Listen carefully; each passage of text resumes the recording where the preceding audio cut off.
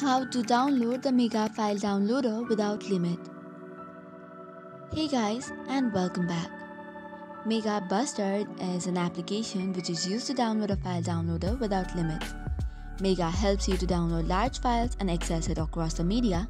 So without any ado, let's get started.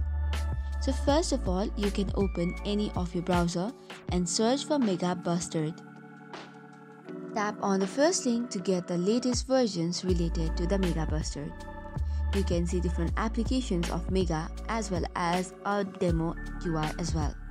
In order to download the version, tap on Releases, which is on the right side panel, and scroll down a bit under Assets. Here you will see different kinds of latest releases, which is for Mac OS, Windows or Linux. Choose your specific operating system and download the zip file.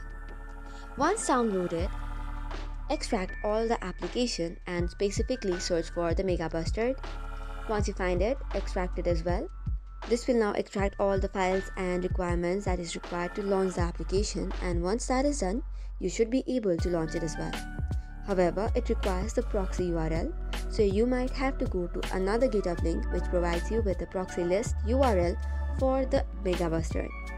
Here are the lists to set it up as well, so just follow the on-screen prompts and you should be good to go.